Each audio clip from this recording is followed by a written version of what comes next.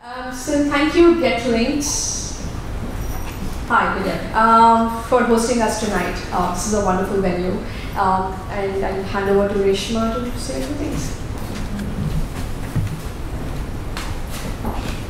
I think let's get the speakers to sit down first. There's like they're standing. Why don't you guys sit? I'll just, very quickly. Michael, have a seat. Oh, okay. Yep. You have to sit on the row.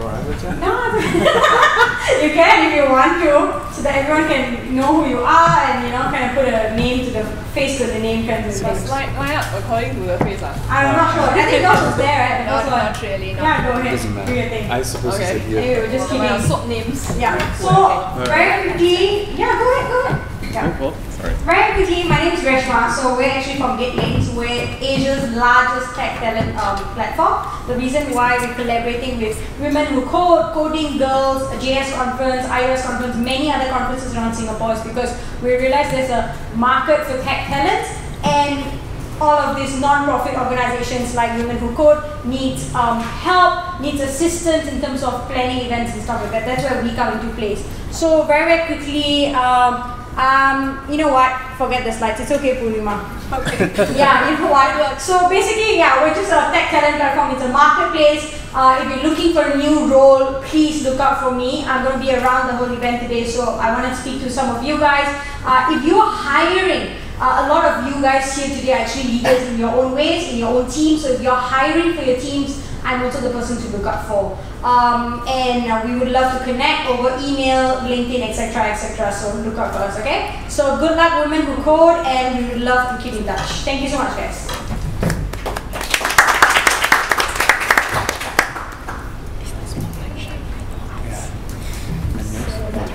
Playing in the background.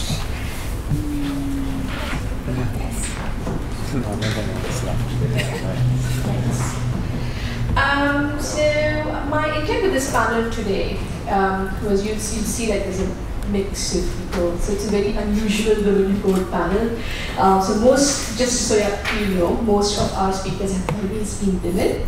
So it's a very unusual panel for us this day. So the reason why I wanted to do this was because there are so many amazing conferences happening in Singapore on a yearly basis. There's Voxxed Days, there's JSConf, there's DevOps Days, there's PHPConf. And they don't really have a lot of women speakers there. So our intent this year is to have more representation at these conferences. So I just wanted to do an intro of what these conferences are to the network through the organizers, as well as introduce two amazing women speakers who've spoken at local as well as international conferences. So that, the idea is to get more Women Who Code speakers speak, and also get a general idea about the advantages of public speaking. How do you go about topic selections? How do you go about writing CFPs and bios? And also a few tips on talk preparation. All right. We have time for some Q&A towards the end, and also a little bit of networking towards the end. But if you have this question that can't wait, please do button and ask your question away. All right. So shall we start? Okay. Wait for me to budge. So probably we'll start with Renu. I've been looking at her. So Renu, before we get into the rabbit hole of speaking and CFPs and bios, why do you think one should attend a conference?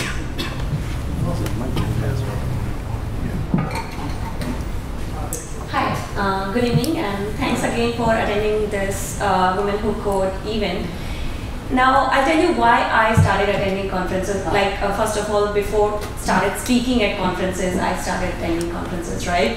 That's the first step. Like, that's where I was like, okay, maybe I can also speak. I can also start speaking at conferences. I guess I believe a lot in networking, and I guess conference is a very, very big networking event for anyone.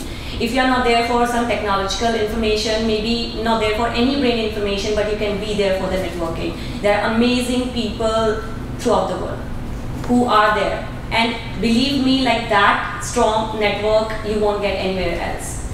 And second, like I am a developer, I am an Android developer at Grab, and the second best thing that I look forward to like it gives me a go ahead than my colleagues. Like if I attend a conference, I get to know few more things that I usually know, that usually my colleagues know. So I get to know those few extra things, and I go to my office and I show off them like, hey, you know, I attended this conference, I know this and that. I mean, and that gives you a good rating in your performance appraisal. So I guess that's a good enough reason to attend the conference. So you go to a conference to learn more things. Thank you. Yeah. to learn more things. Yeah. To network, to learn. Yeah.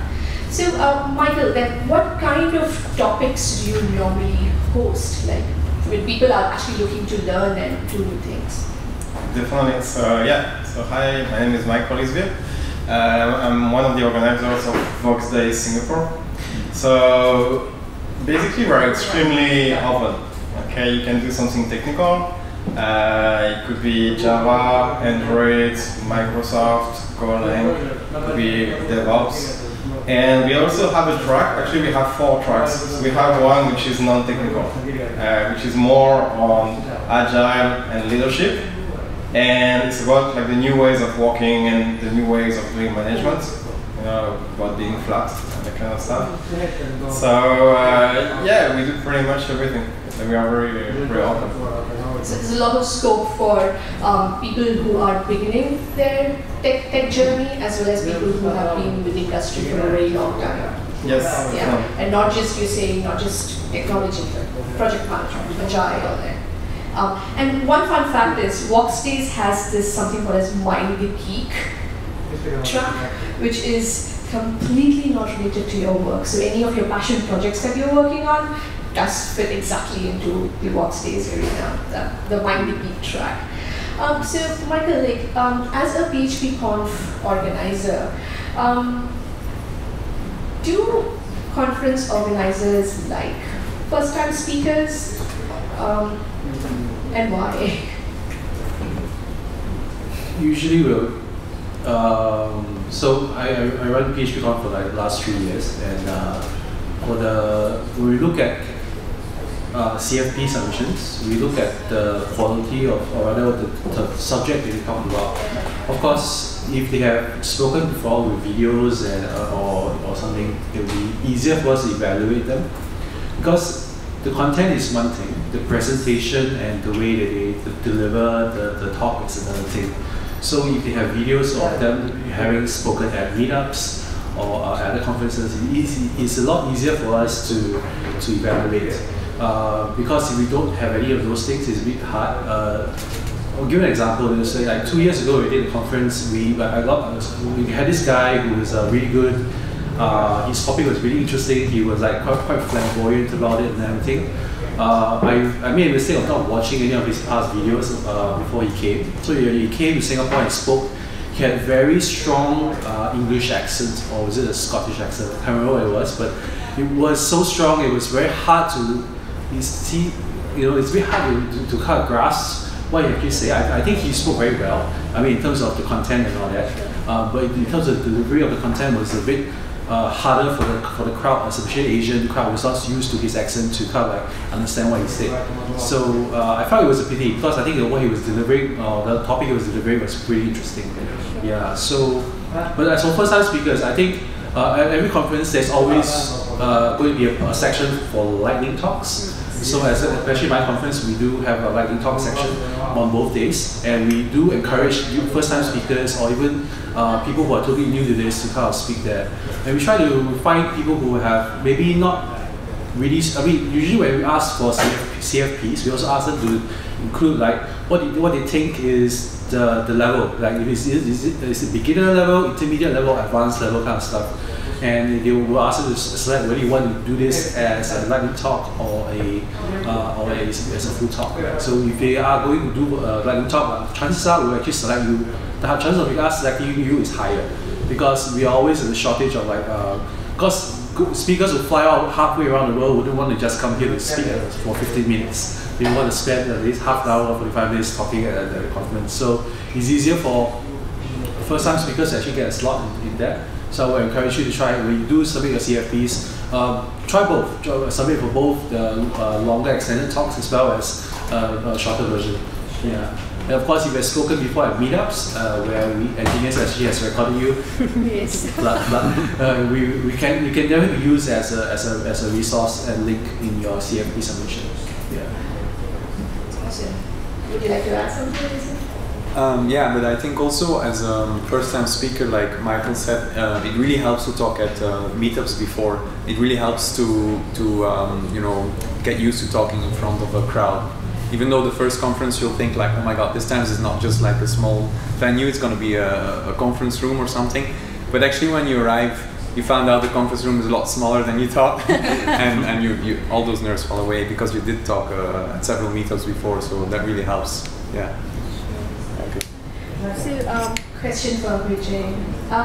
So, why public speaking? So, what do you think are the advantages of public speaking, and has it helped your career? I think definitely has helped my career, public speaking. In fact, but it wasn't something that I set out to do. I actually did a lot of writing on my own blog.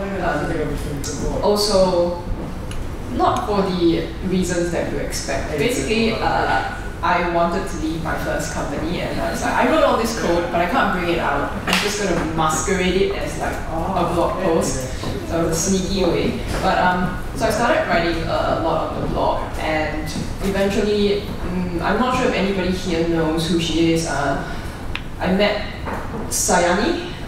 Michael knows her. She's a very established member of the Singapore tech community, and she was the one who kept pushing me to talk about some of the articles that I wrote, and that's when I started. So for me, public speaking is, I'm just going to admit this out loud, as a cheap Asian person, I think conferences are very expensive, and I would rather go on stage and speak for free, to get into the conference for free, than to pay for a ticket, because I'm a cheap Asian person. So yeah, but on the serious side, I think public speaking has helped in my career because usually at conferences there are videos of the talks, so it's like an opportunity for you to showcase what you know, and also because public speaking on a stage is also a showcase not only of your technical skill but your ability to communicate. And these are two things that I think will help you when you're looking for a new job or help you in your existing job. And so, yeah, I think there is value in public speaking. I know generally in Asia, around this region, we don't do it as much as our Western counterparts, but I think it's something that we can ease into, like moving forward. And I heard one of my friends share that especially when you want to give a talk, you over-prepare so much that you become an expert in that particular topic. So probably that's one of the advantages, at least for me. Public speaking is great. I mean, getting on the stage, it's thrilling, yeah. But how do you get over the fear of getting started? Renu? Fear of public speaking. I guess, well, to be honest, like I never had this big fear of public speaking. I have been speaking at stage like since I was in school, I was in high school and college. But I have seen people who have this fear, and this blocks them to get on the stage and share what they exactly know, and they know it better than many other people who are on the stage. So there's this friend of mine like who's struggling with this public stage fear, and what I always tell her is that start with small. Like, for example, what is this? This is exactly a same setup what we have in a meeting room, right? Like there are a few people and I'm presenting some idea to my team. So just imagine that you're doing the same thing on a little bigger scale. So start speaking, maybe start taking up ideas inside your team, start sharing your ideas inside the team. Treat it as you are speaking on the stage. Then start with the local meetup groups. Like I started here in Singapore with Women Who Code, Girls Who Code, and there are many other meetups like that. So start small, start from where you work every day. That's the great platform to work on, believe me. And then the local meetups, and eventually you'll get over it. I think that's the best way to start it, in my opinion. Any more thoughts, Michael? So, a few things. One, I'm actually not very good public speaker. So what I try to do is I try to look for people who are nodding their heads as a way of like, yes, hello, hi, thank you. It's very encouraging to me to find someone affirm me for what I say. So you gravitate towards people or look at people who are kind of like helpful in terms of encouraging you, or they are responding to you. I did one time speaking remotely to like a crowd in Philippines. So in Singapore, I was speaking to the Philippines. It was just via like Skype, and like I have no eye contact with anyone whatsoever. So I was like speaking to vacuum. I felt very nervous. But speaking in a room like this, having eye contact with some people does help a little bit. I think another thing you could try to do is writing a blog post would be interesting as a way of like first formalizing your thoughts, so and then just reciting them out as a way of like practicing, going through the muscle memory of like saying what you're supposed to say, right? And sometimes here's a little trick. A lot of speakers actually have what they call presenter notes. So essentially, your presenter notes are kind of like, I know at least one speaker who uses verbatim. Whatever they type into the presenter notes are actually what they will say. Right, but it's more like a leading factor to help them lead them to the next point they're trying to raise. Because sometimes when you have a very short time period to kind of present some ideas, it's important to kind of be concise and be sure about what you want to say. And sometimes having to invent sentences like what I'm doing right now is not easy. So being able to construct proper sentences when you're nervous and everything is not easy. So basically, being able to write everything down in the presenter notes. Of course, it takes me a practice. I made a mistake of rewriting an entire presentation slide before I talked before. I think I did a good job rewriting it because it improved the flow, but it made me a lot nervous because now I got to like read everything off the screen. So yeah, I wouldn't want to go. I really don't encourage anyone going through rewriting stuff on the fly, but preparing everything beforehand is helpful. Presenter slides are very helpful. Just read through them. So as long as you practice a few times, you roughly know what should be the next point, and you have less reliance on less watching at the screen, right? So yeah. So these are a few tips I would give.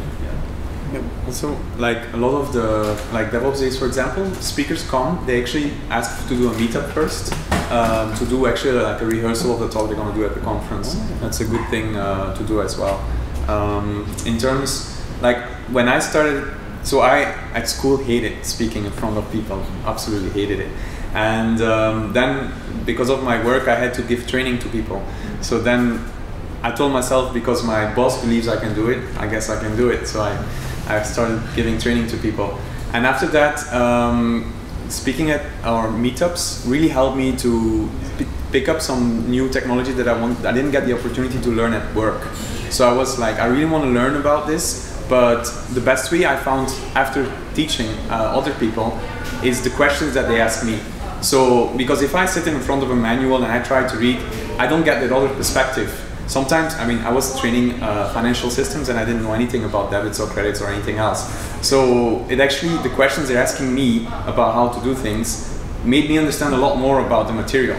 So even when I started, I did financial implementations, financial systems implementations. When I started moving towards DevOps, I actually started learning about server maintenance and server ops. And I went to Meetup and I said, look, this is a new framework. Nobody really knows how it works, but I spent a week or two learning about it, watching a lot of material about it.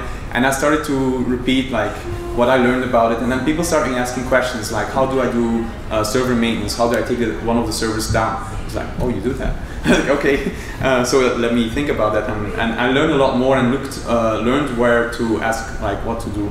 So yeah, and then in terms of nerves, because then you go in front of people that know a lot more. I just told myself it's for free, so so yeah. Okay. I mean, after you've gotten over the fear and you want to do it this year, I want to speak at a conference. What do you speak about? Like, let's say I want to speak at Voxxed Days, my group. So, can you suggest some big nerd topics to the audience, or even like, let's say I'm a newbie or an expert in the industry for working for years, but Like, would people be interested in what I have to say? Well, it's hard to say because for us we are very open about the topic, but of course, like actually we did some statistics based on last year's conference. So we didn't share the ratings, but we actually had some internal ratings for all the speakers. And we tried to actually find a pattern. What kind of people do people like the most?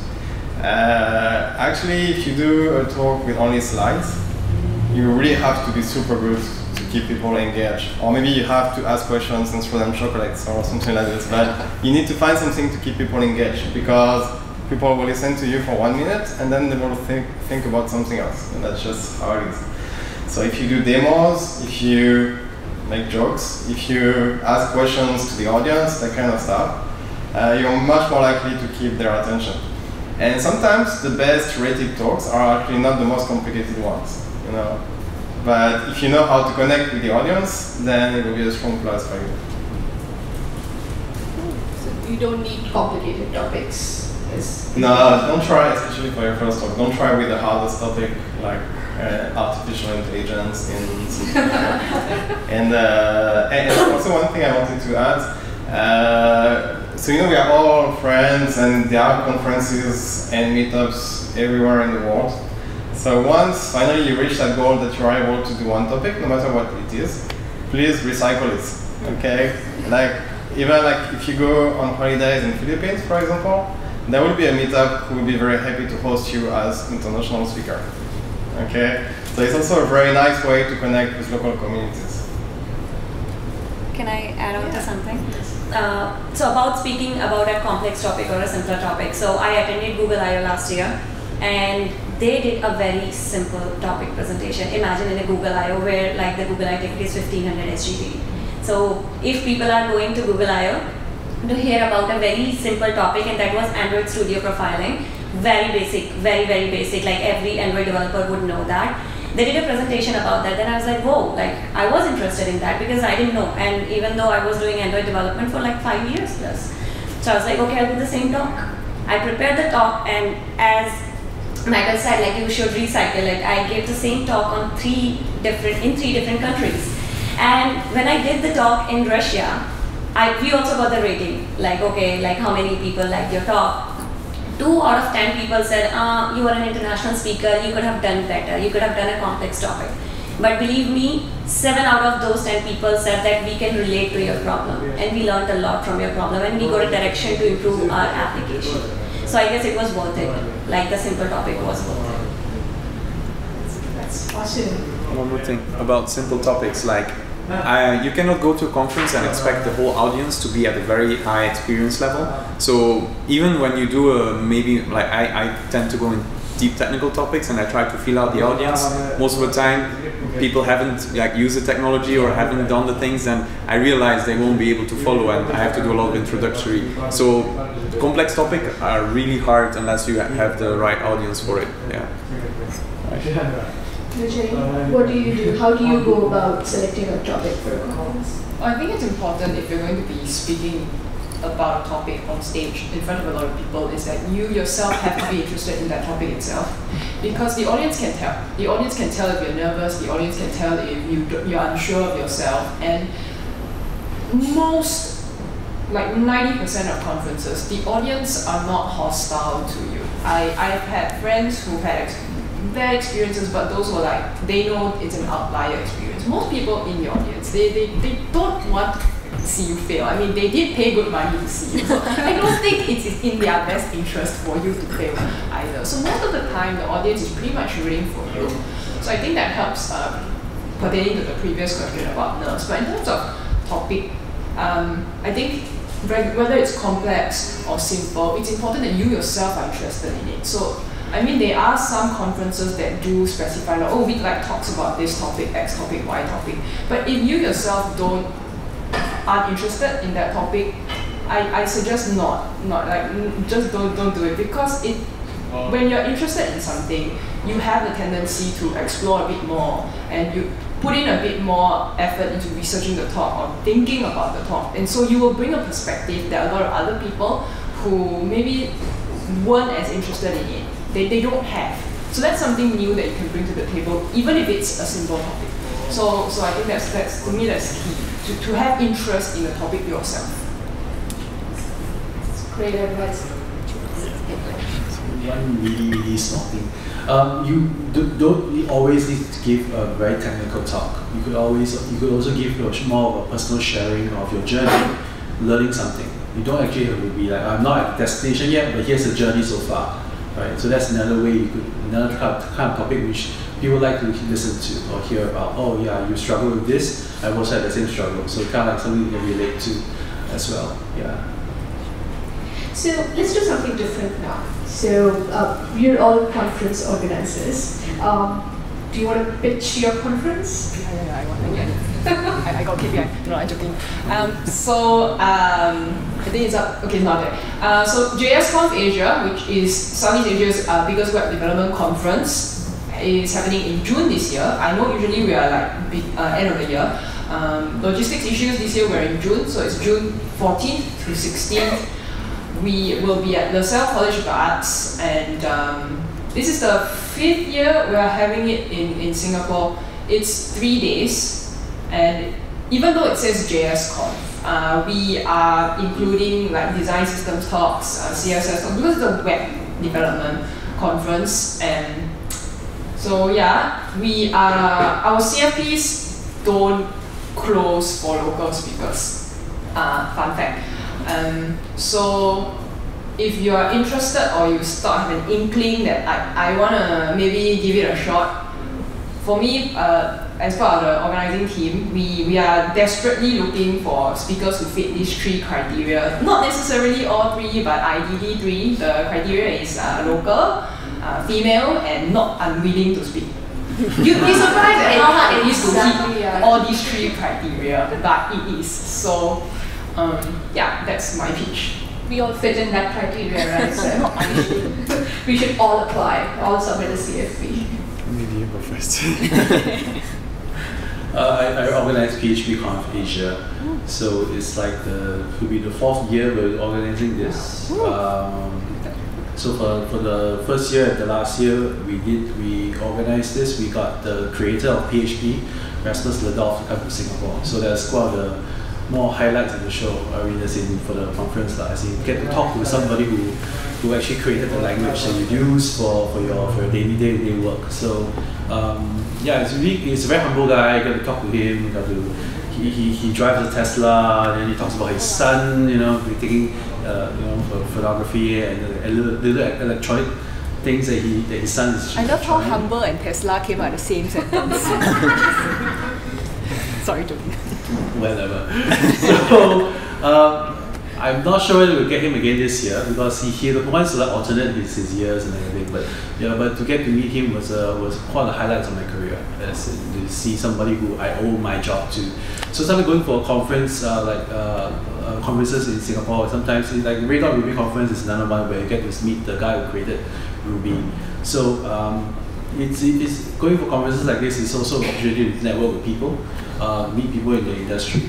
At least I know personally I found a job because I went to a conference and spoke to somebody at the booth. So I got one job at least through that, so, which is interesting. So yeah, so you get to meet people, you get to network with people, and you get to see people from all around the world, especially Asia, because we're pitching it as a conference for Asians.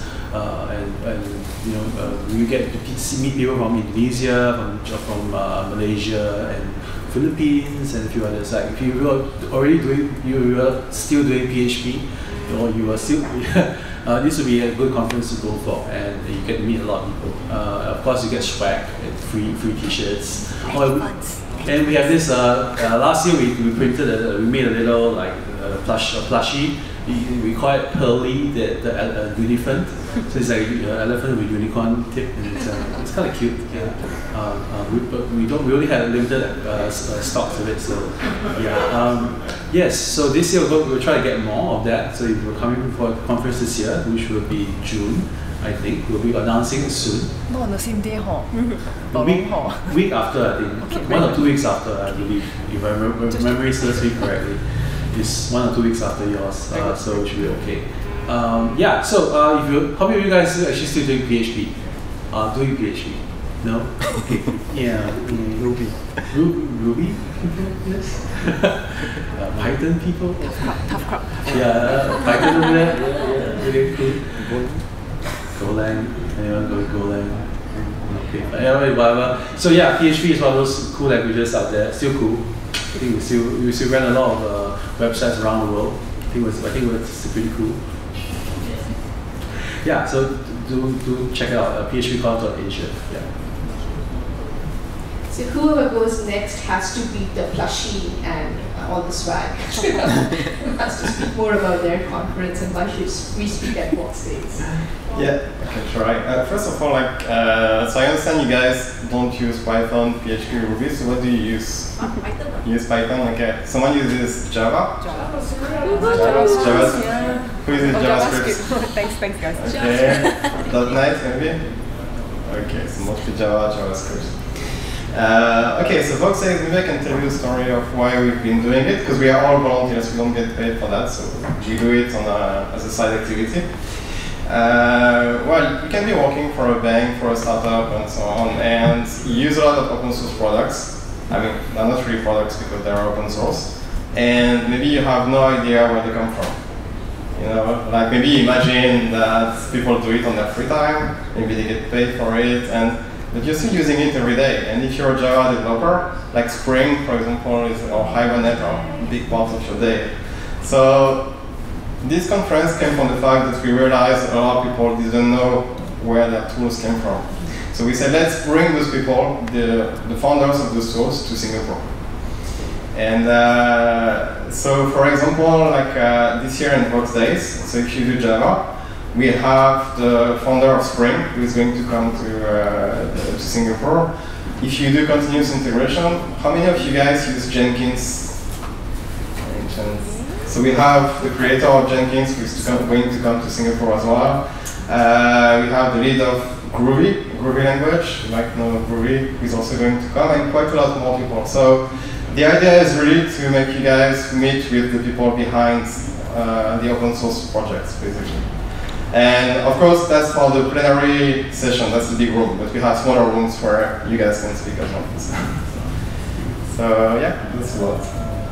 And why should we speak at DevOps Days? Okay. No stress.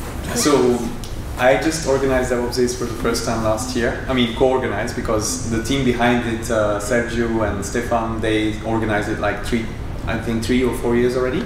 And yeah, DevOps Days, again, for me, because I'm doing site reliability engineer or DevOps now, it really was for the networking. That's why, like I think everybody said earlier, you should meet the people that are there. We try to get also the international speakers to come to DevOps Days, and each year we have to select a theme. This year we haven't started with the theme yet, but the conference will happen in November, so we still have some time. Normally it's around November or October. But DevOps Days, because we absolutely have 100%. I think we had no women speak. Oh no, we had one. Isha. Yeah, we had 2. She's a network lead, yeah. She Yeah. gave a lightning talk. Yeah, she has a lightning talk. There. All right. Yeah, sorry. But that was actually my mission objective, to get more, and it was really hard. It was really hard. So, so that's why we should go. Yes. That's why we have this talk. So. Oh, I also have a pitch. Okay, sorry. I'm not organizing any conference, but me and you, let's put CFPs to all these conferences. Yes. Yeah? Woohoo! Yes! And not to forget, Connect Asia. Yeah, oh yeah. Actually, she already did pitching for that, but Connect Asia, that's happening on 31st of August. So let's do it. Awesome. So now let's talk about the core, like CFPs and bios. How do we go about it? It is. I mean, that's how your talk gets selected, right? I mean, through organisers. So, Michael, so what would you look for as an organizer in a CFP? We look at first of all, think of as many ideas as you can and submit as many as you can, because sometimes we kind of we like this person, his person's profile. But he only submitted one topic, and there's no other topics that we could select from this person. So what we like are people who has multiple submissions. Then because you have some highly technical ones, not so technical ones, and like personal sharings and whatnot. Then we gotta like figure out which is the right thing that fits the overall teams. And when we're selecting speakers, we also look at the overall team of like who, what would be covered by this person. So usually there'll be more than one person submitting the same topic, like say on a particular framework or a particular tool. There'll be multiple people submitting the same thing. So sometimes you want to think about, okay, this person I think he's well known for this. We should get to talk about that. And another person, she also submitted something similar. What do we do now? Does this person have some other topic that they'd like to talk about? Then we can make a deviation and say, okay, maybe you may want to talk about this instead for this conference. So that's what we like to see, more variety of topics. I know of at least one friend who actually just shoots a lot of CFPs and actually starts panicking when the one that's only when he gets selected. And he has not prepared the slides or anything yet, so just waiting for see which of the CFPs get. He knows he has enough material to talk about anything, so he has submitted quite a lot of topics. And it's like, the one that got selected, okay, now I gotta sweat like crazy to prepare the slides or whatever. So it's okay, just submit as many as you can, and just worry about preparing the actual slides or content much later. What you really do want to give, for example, would be like an overview of what you want to talk about. Your title should be, try to keep the title short and descriptive, short and sweet, not too long, because sometimes it's too long, it can't fit into a YouTube video. Yeah, YouTube has a limitation of how long the title of the video of the talk is. In your description, try to be say as much as you can about it, as in give an overview, like what are the bullet points. I think bullet points will be quite interesting because I find it very hard sometimes to read through paragraphs and paragraphs of data. You just summarize your thoughts into bullet points, and sometimes you may also want to include information about where you've spoken about this before, which meetup you've spoken, because that will show us that we have a track record of speaking publicly. And if there are videos you get attached to in your, because usually for the CFPs that we use, there's a title, description, and then the additional information about that you'd like us to know about. So that any other information would be good to just throw all those links in there. Links to your slides that you have prepared before, or other talks that you've spoken about. Either something similar to that what you're submitting about, or at least something that shows that you have spoken before. In your personal profile, just be as candid as you can about what you've done. It's nice to just always prepare, have that handy. 1-2 paragraph self-introduction about yourself would be very nice. Photo is optional, but we don't really we don't penalize you if you don't have a photo at all. So and then videos of as I said, videos of talks you've given in the past will give us a good sense of how well spoken you are, how well you can present your ideas, and how articulate you are. So these are at least some of the things that I look out for when I'm selecting. So submit as many as you can. As I said, we look at the spread of speakers and topics, and we kind of figure out what's the best for each one. I really like the idea of bullet points. Maybe we should try that. Instead of writing 20 paragraphs.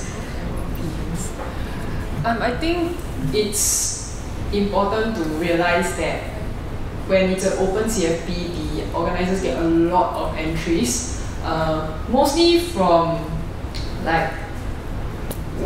Western country white guys who want to score a ticket to an exotic location in Asia. I'm saying this from the perspective of the JSConf submissions that we got, and trying to sift through all that to find people who hit the criteria, the very simple 3 criteria that I mentioned earlier. So usually bullet points are good, and I think within the crafting those bullet points actually helps you figure out exactly whether this is something that you are prepared to stand on stage to talk about. So that's a double helpful thing. But it also forces you to be more concise about what exactly stands out about your topic, especially if you're picking a topic that is relatively common, that is very popular, that you know a lot of people are gonna submit. It's a chance for you to, if you have chosen that particular topic, to differentiate like why you're speaking about X is different from everybody else. Because some submissions we've seen, I guess CFPs is like going for a job interview. It's not an accurate representation of who you really are because it's too short. But that's how it works, right? So we've gotten submissions that look as if someone just copied and pasted some of the documentation. They're like, well, yeah, you just told us what we knew about this thing from the documentation. They're like, nah. So I think that's something to think about. Yeah, it's a lot of effort, and yeah, you're not getting. It's not as if you're getting paid a salary to write CFPs. But I mean, if you get accepted, it's like free ticket to conference. So just saying, it's worth the effort. And I think it also helps you to sort of, even if you don't end up giving the talk, you had to spend a bit of time to find out more about the topic. I think that's kind of helpful from a knowledge perspective. Justify doing this. Yes, that's how I justify it. Yeah, sometimes CFP makes me like, I want to talk about this or I want to do something about it, but just haven't found the chance yet. But then a CFP helps me put this all down, like what I want to do, and then if it gets selected, I actually get down to do it because forces you to do something. Yeah, and maybe Michael, you want to share? Yeah, sorry, just something quick. If you have a friend or a colleague who would like to submit with you, at least for us, for Voxxed Days, we like a lot when we have co-speakers, like two speakers working together. So it relieves a lot of the stress. And it's also very much more interactive. So in the same way when you're submitting for your CFP, for your call for papers, you can also actually do a submission for two people. That's a great idea. Yeah. You have to find the co-speaker first who can share the stage with you and have the same kind of nerves. Renu, I know that you have a really cool way to create distinctive CFPs, something that you shared with me. Could you share with the audience as well? Although I have done the mistakes which these guys pointed out, I have blasted the same kind of paragraphs to multiple conferences, and from one conference I got the same reply which she pointed out that, how is your talk different than the others? Like, what are you going to talk about which is not in the documentation? So I had to explain and it didn't get selected, so that set apart. I mean, I try to be creative in CFP titles. Like, in my opinion, that's the first impression organizers will get. So what Punima was talking about, so there's this new topic that I want to talk about in upcoming conferences. It's called, what is it called? It's app size bundle. Sorry. It's called some app size bundle. It's a new thing from Google that you can release your Android apps in multiple APKs in smaller chunks.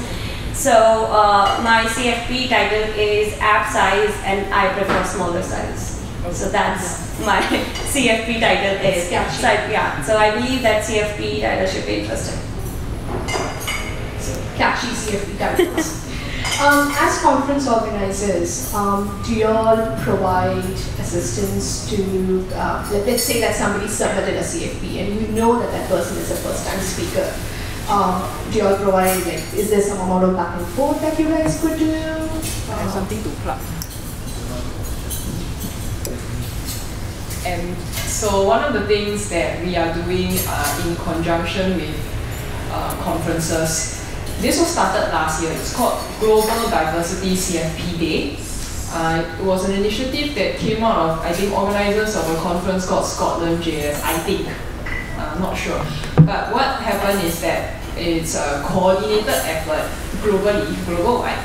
2nd of March. This year it's 2nd of March. We did it for the first time last year, where every country has a volunteer organizer, and it's to encourage local speakers to submit to CFPs. Basically, what those organisers they were finding difficulty coming up with more diverse lineup, because their lineups usually are male, young, white guy. That's a very common demographic. So in a bid to sort of increase the diversity of the speaker lineups, they came up with this initiative. So we're doing it again this year. So this year, March, 2nd of March 2019, it's a Saturday. So we are also doing it, and I think so far there's a bit about like 110 locations around the world who have like, oh yeah, we're going to do this. So what's going to happen there is that we're going to give advice on like how to craft your CFP, public speaking tips in terms of like presentation, like how do you prepare, and some discussions that we for the Singapore chapter. So it's run by myself, and also Thomas will be there, organizer of JSConf. I don't know if I can harass any of the other organisers who wanna come. That would be great also. But the plan is to sort of help people with the CFPs and sort of like answer any questions or any doubts that they may have. So this is something that's probably going to happen like yearly moving forward. But for this year, it's 2nd of March, so that's my shameless plug. What else? The link is on the Women Who Code Facebook, so join us. Okay, I know, next, yeah. So, Michael, I know that last year for PHPConf, you did something really cool from a diversity perspective. So, would you like to share something about that? Yeah, we actually learned this from Thomas. We basically offered this thing called a diversity ticket. So, essentially, you could apply for this diversity ticket, and we think that you qualify, and we see that you qualify for it. We'll give you either a free ticket to the conference. In one particular case, we actually even paid for her lodging as well as I think half of her flight ticket to Singapore. She's from India. I think we met her before. She's of course when we ask, it's a simple Google form you fill up. We ask about your profile, what you do, why would you think you deserve this diversity ticket, what do you think, how do you think you qualify for it, and we just look through it, and then we feel that you have an interesting background and you really fit the profile of a person who will benefit from such a thing, and we will provide you a free ticket. We actually gave out a number of those free tickets, at least for those who applied for it from Singapore. We gave out quite a number of them, and she was the only one that we kind of flew in as well. And for speakers in general, you get free ticket to the conference. That's a given. In my conference, at least, we pay for the lodging. So where the hotel where you're staying at for the days of the conference is fully paid for by us. And if you do need a subsidy to pay for your flight, we will look at it on a case-by-case basis, and we will offer you a grant. And usually the grant that we give again is up to 50% of the flight ticket out. So depending on where you're from, there are some that we really can't fly them in because it's like way too expensive to like around somewhere, Russia or something. So it's some things we do. We also, I think another way you could also go for conferences is to actually come out as a volunteer. So if you're a volunteer at a conference, you get to also meet speakers. You can also talk to them and actually learn from them as well. And it's a good way to get free access to the conference. Another way, it's a minority, but it also requires you to do a lot of work, is to have volunteer with us on Engineers.sg. So we do get free access to some of the conferences that we're recording. And sometimes it's really required because it's really hard work just to sit there and just record like what Nicolette is doing right now. So imagine that times 8 hours, right? So it's not that easy. So I think it's also another one of the volunteering at conferences is also another way, just to also even get to know about the speakers and even pick their brains, like what do you think about this thing? It's a good way also to see how to observe the speakers as they prepare for their talks. So sometimes we go through some rituals and whatnot. So it's also a good way to also see it up close. Awesome. So I can vouch for Engineers.sg as well. So you get to be with the cool gadgets and walk into a conference and you have like front row seats. It is hard work though. It is, definitely. So we've selected a topic. We've drafted our CFPs. Now what? Actually presenting on stage. So Vincent, in your experience, have you like blanked out completely on the stage while giving a talk? And what did you do to get out of it? I definitely blanked out. Like, yeah, I don't know how I got out of it. I think what helps though, I mean, if you have rehearsed your talk a lot of times, you will be able to get out of a blackout. If actually the moments I blank out is basically because I haven't prepared enough. So usually that's the case. But yeah, nerves. I don't know what else to say. I mean, personally, I have not blanked out before, and I agree with Nicholas because you practice a lot before, and for me, I've been very lucky. The first conference that I gave a full-length talk on was an international one where people like flew me in, and because of that, I felt an extra responsibility to sort of do a good job, because if people spend money to bring you in and then you bomb, right, it's like, wow, no ROI at all. What a wasted investment. They never ask you back ever again. So that's that. So, and because and this was about 2017 when I first started speaking. So what I do is I give the talk as though I would be standing on stage, like just at home, you know, like walking around, but like stand up and sort of with the clicker. Also, pro tip, always use a clicker. Like pressing spacebar on your key unless you're doing live coding is like So like the clicker makes things because it makes you free to walk around, so it's more natural. But the thing is, rehearse as if you would be on stage. Like going through your talk in your mind is not good enough, because it's different if you have to speak out loud. So you have to sort of do it as though it's the real thing. I remember very early on, I met this lady. She works at Mozilla. She's called Sandra Percy. She mentioned something that I thought really made a lot of sense, that even though you think of it as public speaking, right, it's a performance. You are on stage and you're performing for an audience. So like even Beyonce, you know, before Beyonce does all her fantastic things, she's practiced for hours, the exact same moves, the exact same songs she would do on the Super Bowl stage. Like she has gone through the motions. So there's no reason why as a public speaker you don't go through the exact same motions when you rehearse. And I think if you do that enough times, even if you like sway somehow just blank out, right? There's something called muscle memory, and like Michael mentioned earlier, you can always fall back on speaker notes to sort of like jog you back. You won't like completely just, I don't know what my name is, like no, not really. You have speaker notes there to sort of like bring you, like anchor you back. So I think that's what rehearse. Yeah, speaker notes. Here's a little secret. A lot of the speakers, international speakers I know of, chances are they're just a one-horse pony. As in no, rather, okay, there's a kind of it's a one-horse pony. As in one-trick pony. Sorry, one-trick pony. Sorry. We got the idea. Yeah, so they have only one topic, and they just keep recycling over and over and over again. One very memorable example was Ken Bex. Do you know who Ken Bex is? Yeah. The guy who wrote the XP, test-driven development and all that stuff, and XP programming. I heard him speak in Singapore like 6 years ago or something, 5 or 6 years ago.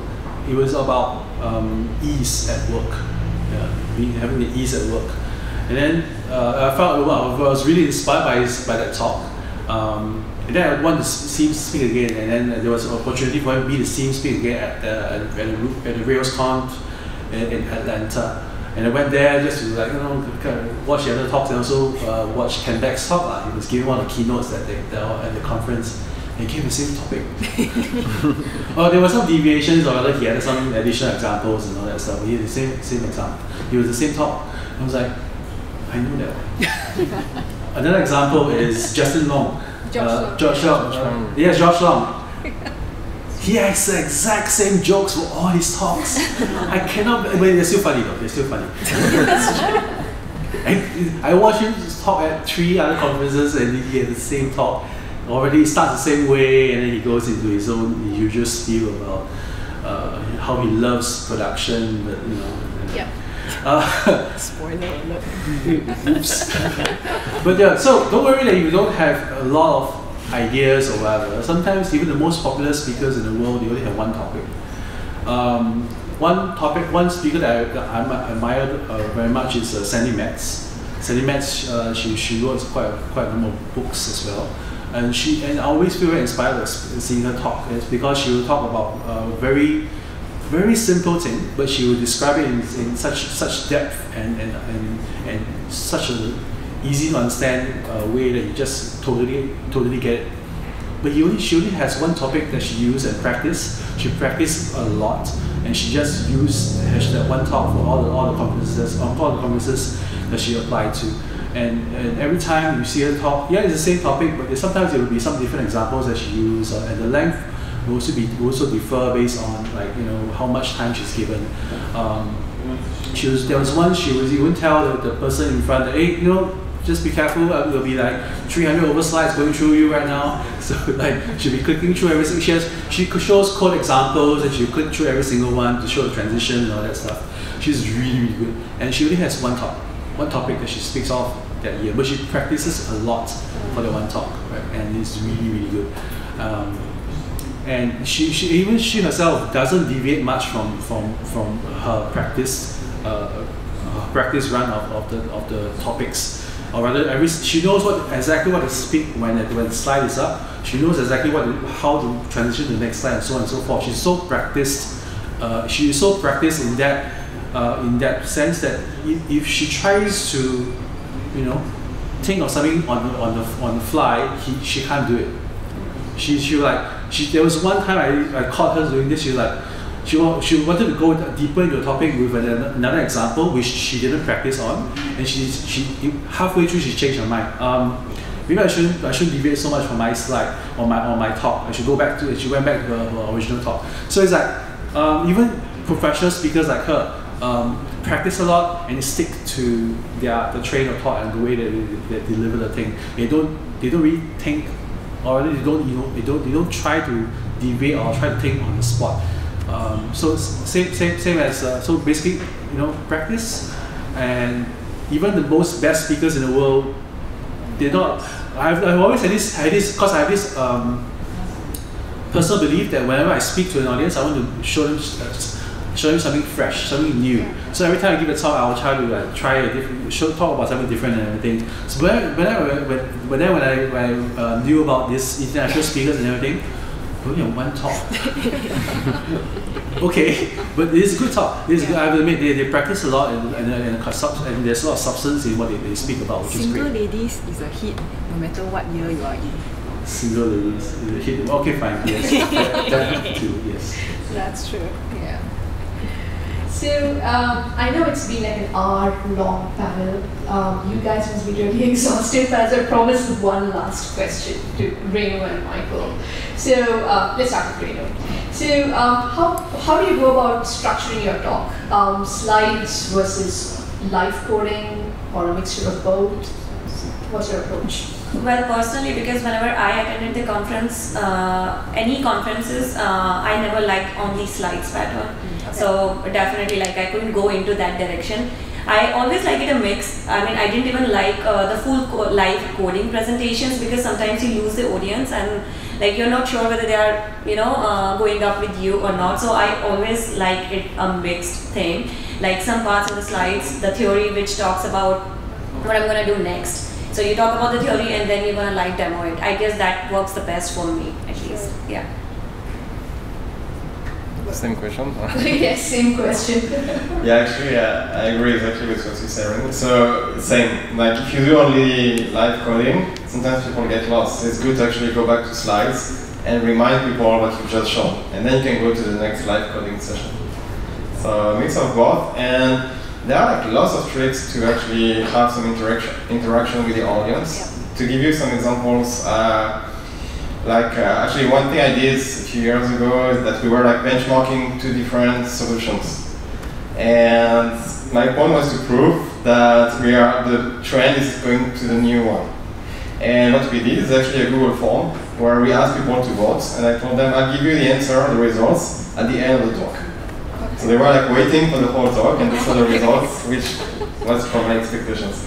So just to give you some ideas of like, try to interact with the team, with your audience. Try to ask questions. You can do Google Forms. You can do demos. You can mix with slides. Whatever is better to convey your message. And maybe the last thing as well is like always think about your talk as you need to have 3 important points. You know, like don't try to convey like 20 messages at the same time. Okay, your talk should be flat. Then you have one thing to say, then flat, one more thing, and then one more. And that's enough. Okay? So think, before you actually design your talk, think about the highlights of your talk, the 3 points which are very important. That's great advice. It's like a story that you tell. If those of you here who do web, I think what an advantage that we have, I think for me personally, most of my talks are CSS related, and my slides are not Keynote PowerPoint. I like to do them live in the browser. So the helpful part about if you are doing web, right, you have the opportunity to tweak your slides live. So it's like, personally, my slides are HTML, CSS, JavaScript. So you can customize your slides so that make the point you're trying to get across happen live on stage. That usually is quite a big audience hit.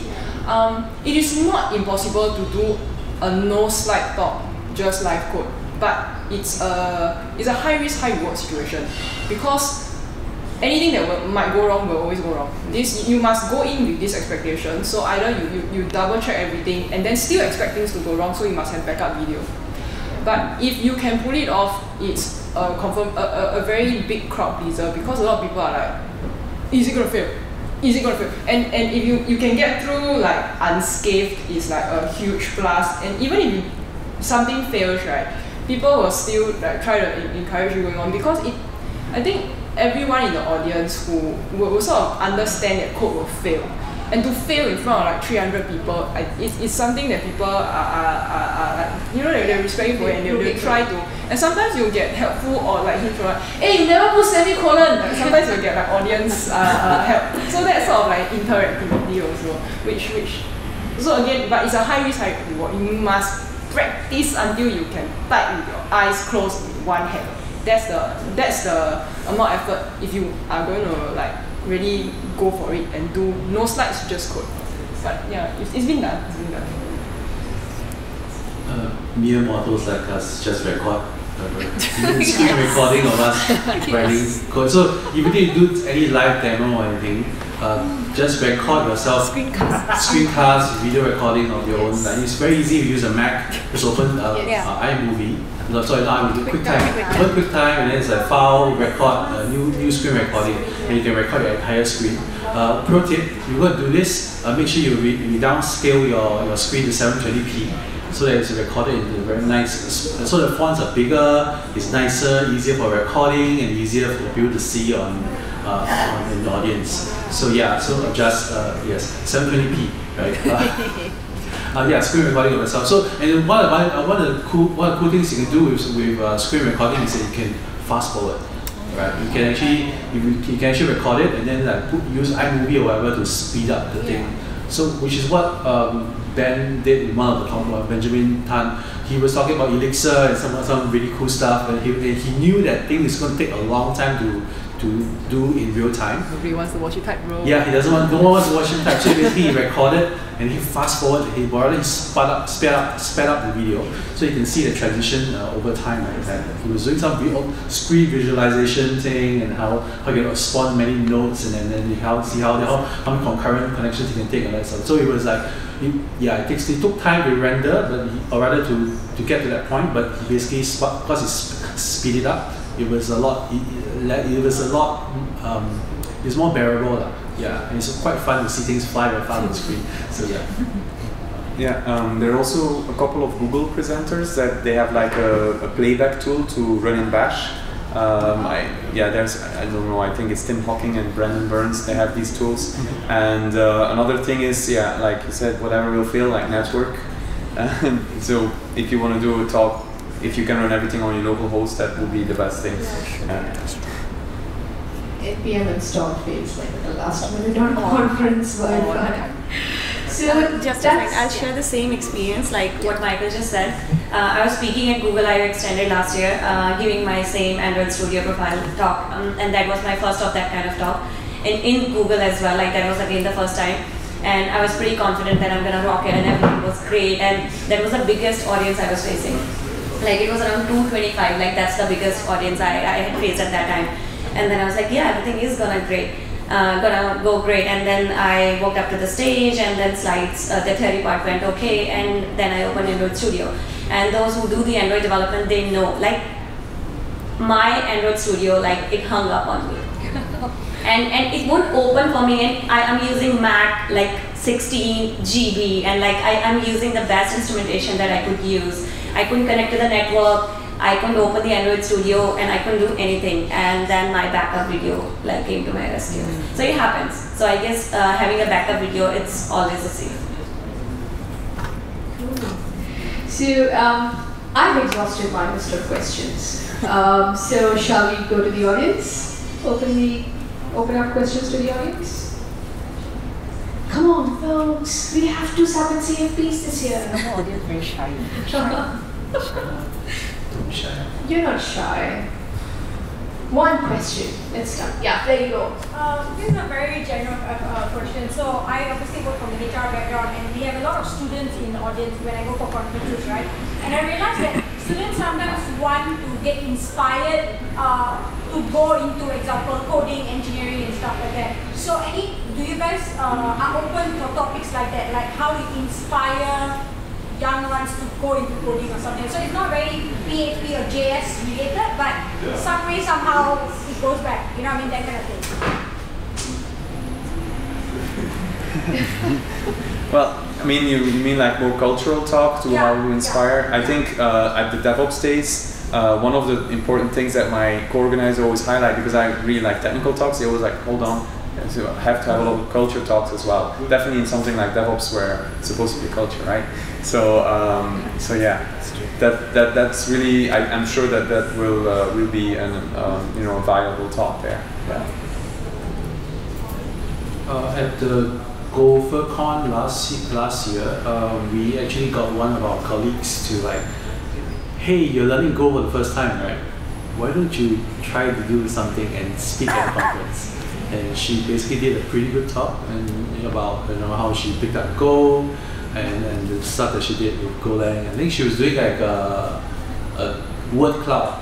You know, word cloud is like basically because she's doing some data science related stuff. So like, hey, why don't you do a word cloud and use Go? And she basically talked about her journey going through that process. And I think it was quite inspiring to see like how she went from like I don't know what is Go to like, oh hey, I was able to like do a word cloud and visualize it. And she went through the different problem solving things that she went through, like how do you solve this, how do you solve that, how do you make it rotate in a certain way, and kind of like, so it was quite interesting.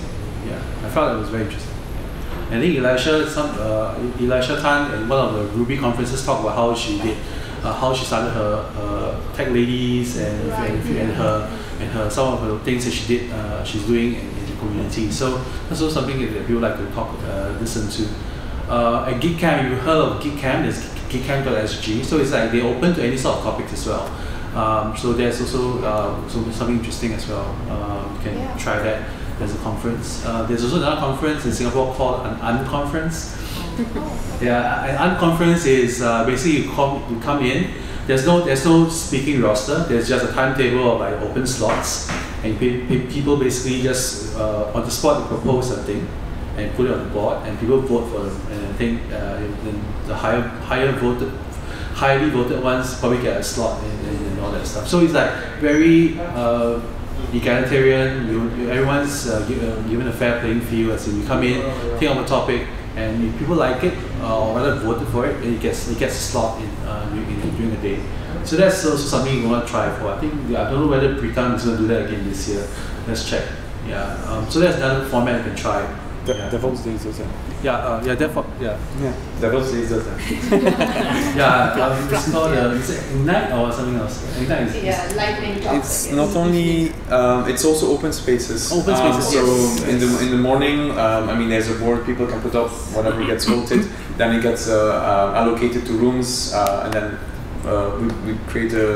we all make round chairs, circle of chairs, sorry, to sit around and talk about it. And then the person who suggested the topic doesn't show up, but but then you have moderators that try to lead it, so that's right. The most popular topic this year was women in DevOps. Oh, sorry, last year was women in DevOps, so that was quite a crowd attractor. So, folks, any questions? Okay, we have a shy audience. Please hang around. The organizers will also be here. Who's going to submit a talk at? So who's going to submit a talk at JSConf this year? Nobody likes to raise their hands. As a mere organizer, you should know their pattern by now. I already know your pattern. I know it. It's How fine. about Voxxed days? Don't blame me for trying. No, any conference. Any conference. Or meetup. No, you just have to think about it. And then you on-self in your brain secretly think, don't have to tell us. You go home secretly, can. Oh, perfect. Hi guys. How will you engage with a boring audience? What will you do? As you Very always do. meta, very meta. Yeah, how will you engage with Basically, okay, not a lot of Malay speakers here. There is a phrase in Malaysians who like to use, it's called syok sendiri. Syok means syok, and then sendiri means self. I think at the end of the day, if the audience is not very responsive, i.e. yourselves, interaction, you can either provoke a response, or I think you sort of have to understand like where the audience is coming from. Like for me, I'm local, so I also understand like you ask me to raise my hand, that sort of thing. And it was me, not that was an index okay guys, don't feel but I like different audiences really react very differently. I'll share an experience. So I started out here locally in Singapore, so like I would ask myself rhetorical questions, then answer my own question, like go on my talk and get on my life, and then that was very normal. I got a chance to give a talk overseas somewhere else, and when I ran through the talk with the organizer, it was like, can you make your talk more interactive? I was like, what do you mean? So you have to like pepper in some audience interaction. So what was very different is the audience was very responsive, and so I was like, oh, you ask kind of very like superficial, very lame questions. Like, oh, so how many of you think you're developers? Then suddenly like half the room like, whoa, and like wow. It's like I did not expect this. You are very awake. Like yeah. So again, different. I think sometimes you don't expect too much, especially if you. I think for us, right, it's beneficial that we come from a place where the audiences are generally more reserved. Because I've had friends who are from like America, where they're very used to a bit more audience interaction, have given me feedback that they felt very unnerved when they spoke in Singapore for the first time, because they're like, I don't know if the audience likes me. And it was like, silence. I'm like, no, they're like that one. They really love you, but inside. so I think for us, right, it's an advantage that you might get even surprised that like there's audience feedback, but generally, when I went to the Philippines, the audience was a lot more warm. So it was for me, it was quite a very rewarding experience, because I did a talk about CSS, but one of the things that I do is that I must sneak in Beyonce somehow. Somehow she must show up somewhere. And it turns out, Beyonce is really big in Manila. So there was this bunch of jokers at the back of the room who like, at the end of it, like standing ovation, they're like, oh, Queen! Then I'm like, oh wow, okay, you have a lot of energy. So it was quite a nice experience, but I think it's alright. I think every audience is different, and as long as not more than 50% are like, I think you're doing fine. Yeah, like there will always be this one guy. I've had an experience that this one guy sitting right in front of me sleeping. Just right now, like just there, never give face, just sleep. But everyone else is fine. So like, yeah, maybe you're tired. So like he's fine. So you sort of you adapt to the audience. You don't have to have a very excited audience all the time. Because, you know, like yourself, you'll keep your feelings inside, and that's fine. Any more questions? Oh, okay, cool, yay.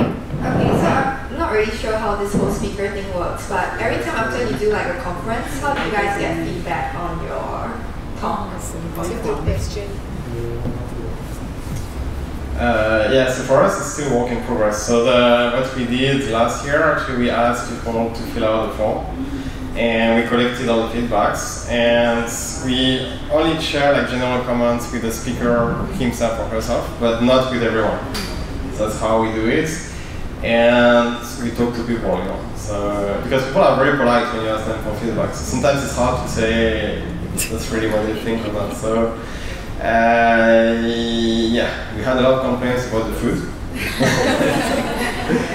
which I think is very common in Singapore because you have such a diversity of people, so it's hard to please everyone. The food is good. I don't know. It really makes sense. Come on. That was our biggest complaint from people, was the food. So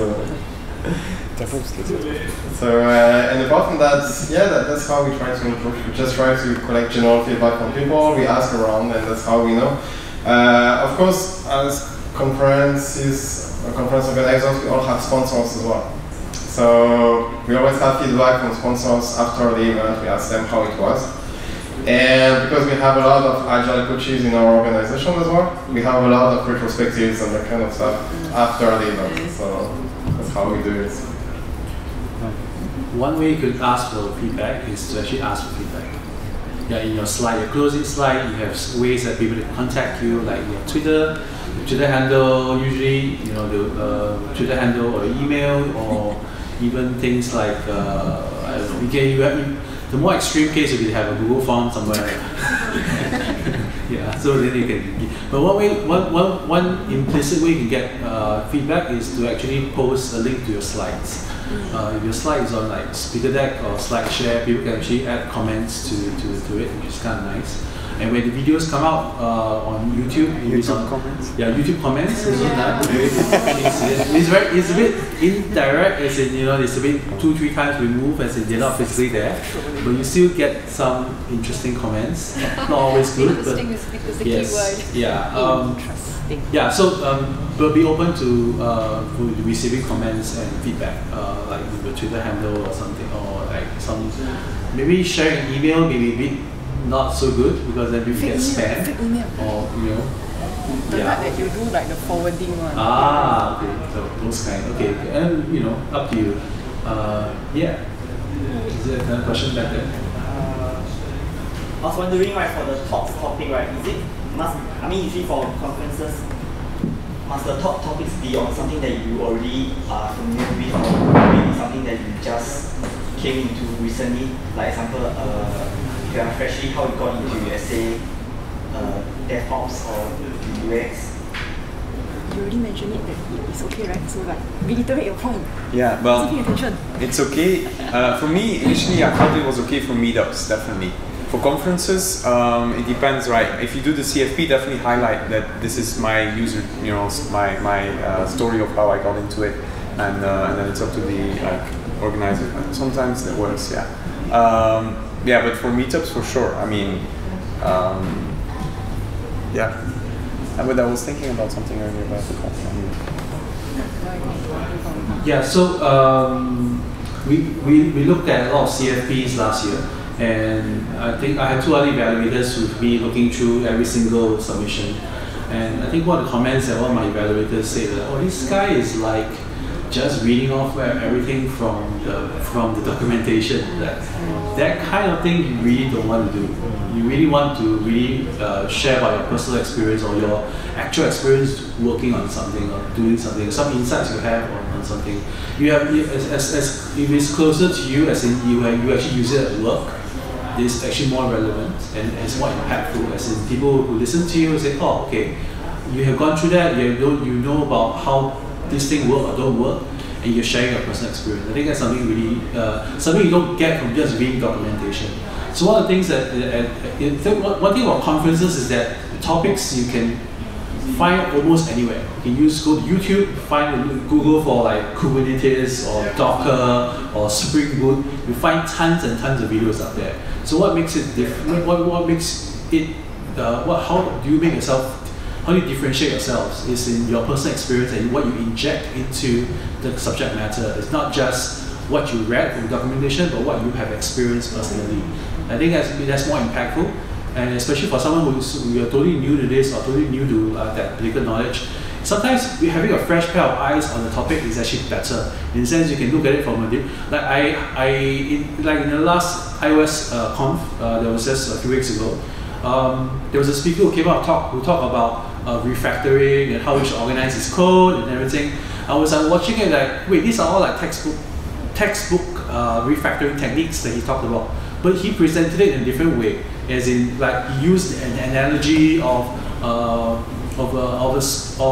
somebody as a reporter in a newsroom.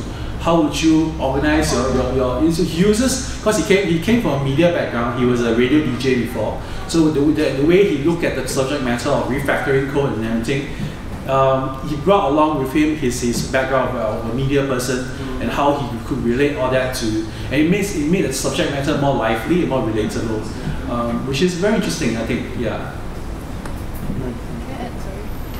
I think even if you are completely new to a particular topic, right, the fact that you're going to explain it in front of a lot of people will force you to think about things you never thought before. You could use it every day, but until you are forced to explain it first to yourself and then to an audience, then you'll realize that there are a lot of things that you have to go and find out.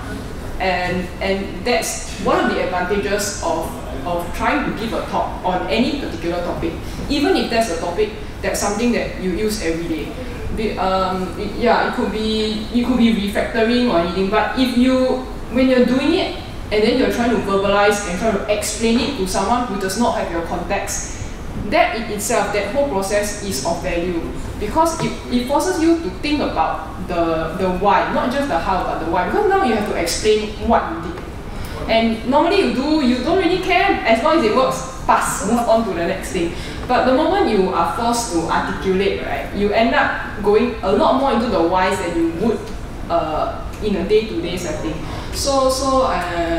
Yeah, I hope that's relevant. I don't know if it is. It's all neat, like all over the place really, but whatever. I mean, to give you an example of what I used to do when I started out, I was doing something else and I wanted to learn more about Docker back in 2014, right? And so Docker had these releases like every 3 months or something, very hard to keep up. So when they do a release, actually I was usually playing with release candidate. The release candidate had change logs, right? So the change log, they do a really long bullet list of all the changes, and it's usually a very short description. But then usually they link to, and this is mostly with open source, right? They link to the pull requests that are linked, that those change requests come from. You go through those pull requests and you see whole discussions, like even links back to why the previous suggestion was closed. And you see, and definitely those open source projects, you see people from Google, Microsoft, and Red Hat, whatever, they're all communicating with each other. We tried this at Google before, it didn't work, we saw these problems. And just reading through those, a change log of a release candidate and all the pull requests. And then by the time I could see it was estimated to be released around that time, I would schedule a meetup and then I would talk about it, and I would have the ability to say like, they introduced this change because this is what they saw happening before. And that just gives yourself so much more background on the software. And yeah, that helped me just focus on it, and it was interesting to speak.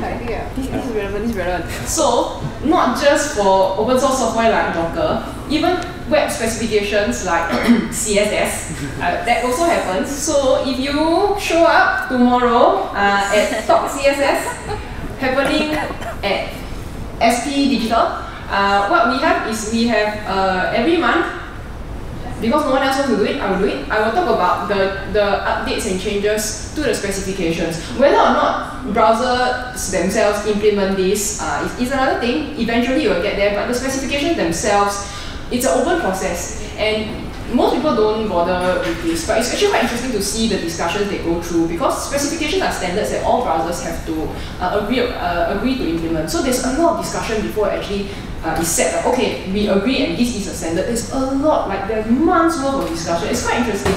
because they have to think about a lot of different edge cases that most normal users won't encounter, but there will always be, you always have to take care of edge cases when you're doing something like standards. So the whole discussion, I mean, if one day you are very bored, you got nothing to do in your weekend, you finish binging all your Netflix, you can go and read these discussions. Sometimes it's quite entertaining because it's a conversation. Yeah, just. Thank you so much, everyone. This was a fun panel. We've run out of time, but please do hang around and speak to these amazing organizers and amazing speakers. Get more tips if you're looking for topics, understanding what you could do, what you could speak at. If you want to interested in getting volunteering at any of these conferences, please do reach out to them. I'm looking at my speaker notes. I wanted to say, conference speaking is hard. It's not easy. But at Women Who Code, we all band together and do things together. I mean, I banded with Rain this year to submit CFPs. So if you're looking for a partner in crime, do reach out to us. We're available. Like you come along to any of Women Who Code events. Just reach out to us and we help you figure a partner out. All right. So thank you, Engineers.sg, for recording this event. So once this video is online, we share it on our Facebook group. Our next event is on Angular 7. So if you're a web.js person like me, so it's happening on the 21st of Feb. So thanks for coming. Well, see you guys.